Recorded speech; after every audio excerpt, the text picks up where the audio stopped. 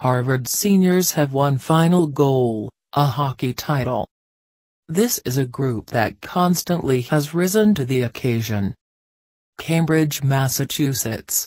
After being eliminated in the first round of last year's NCAA tournament, Harvard entered this season without Jimmy Vesey and Kyle Criscuolo, who had carried the team offensively the previous 3 seasons.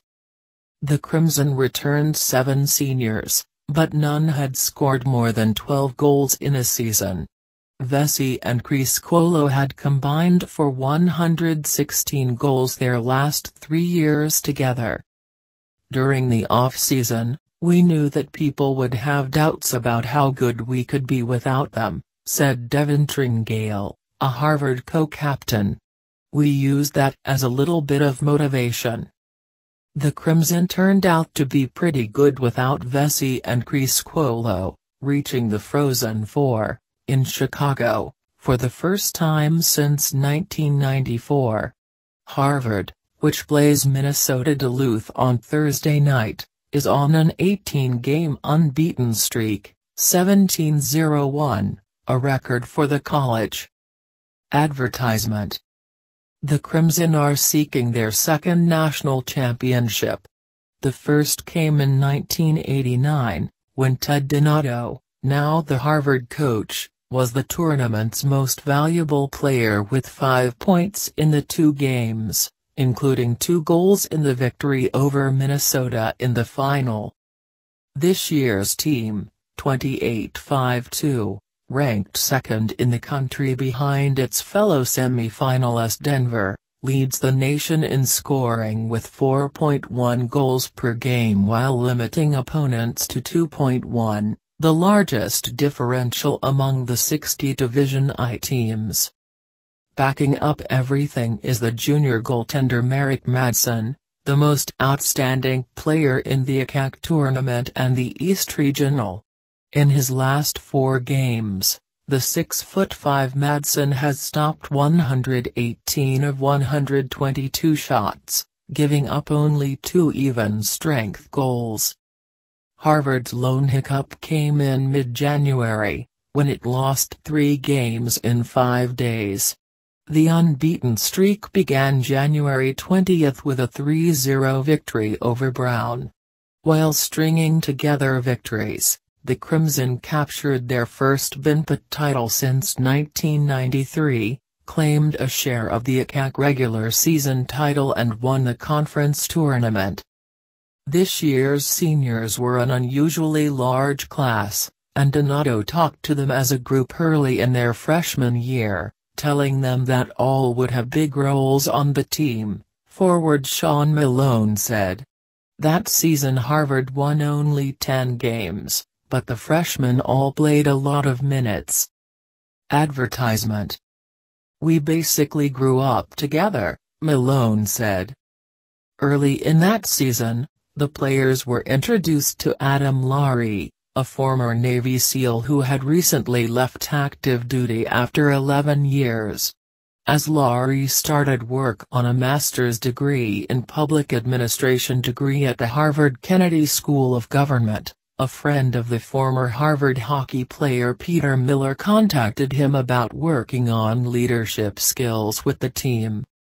Laurie, 37, who said his hockey experience consisted of 5 minutes of ice time, met with Donato a few weeks into the 2013-14 season, and then with the entire team. Laurie talked about leadership and team building, and started with a questionnaire designed to determine players' goals on and off the ice. What he initially found, he said, was that they were not united behind a common goal. He met with the team periodically, stressing accountability in themselves and one another. At Donato's urging, Laurie has expanded his involvement with the team, conducting workshops, assigning readings in the off-season and involving the players in community service. When these seniors came to Harvard, the Crimson had had 4 losing seasons in the previous 5 years. Luke Esposito, a forward, said his class sought to turn around the program's fortunes, believing a national championship was possible. "We were fully expecting to get here," Esposito said of the Frozen Four. Harvard made the NCAA tournament in 2015 and 2016 but lost its first game each time, running its streak of first-round losses to 7 in a stretch that began in 2002. Advertisement. This year's team took Lauri's methods to a higher level, setting goals with exacting specificity, such as the amount of points the players believed necessary to win the ACAC tournament. A comprehensive list of goals for the season was listed prominently on a wall in the team's locker room, as well as in-game goals like faceoffs won and shots blocked. Tringale and Alexander Kerfoot, the co-captains, conducted what Lauri called weekly debriefs on where the team had succeeded and where it had fallen short. Harvard's maturity and composure were evident against Yale in the ACAC quarterfinals, when the Crimson trailed entering the third period in both games but swept the series. Then, leading Air Force by 3-0 in the East Regional Final, Harvard surrendered 2 goals in 15 seconds midway through the game. Despite furious pressure the rest of the way, the Crimson held steady for a 3-2 victory. "This is a group that constantly has risen to the occasion," Donato said. Harvard has the highest-scoring senior class in the country, and its second line of Tyler Moy, Malone and Esposito has amassed 109 points, with all 3 players registering career highs.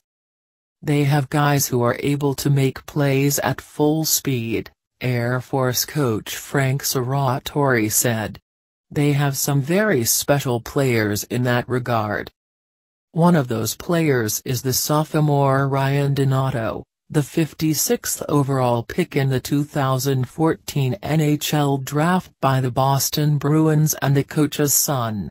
Donato plays on the top line with Kerfoot and the sophomore Louis Zerder-Gossage, and was one of 4 Crimson players with 40 or more points this year.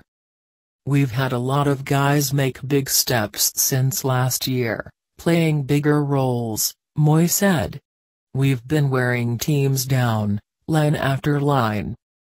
Lauri, who while at the Kennedy School founded O2X, which specializes in performance training and education for emergency medical workers and the military, will be in Chicago. "Harvard's reaching this point," he said, "is no accident. They put in a ton of work to get there." Donato, finishing his 12th year as coach, knows that his team's biggest challenge awaits. "We have played better, we can play better, we will have to play better," he said. He added, "I think we've got another level."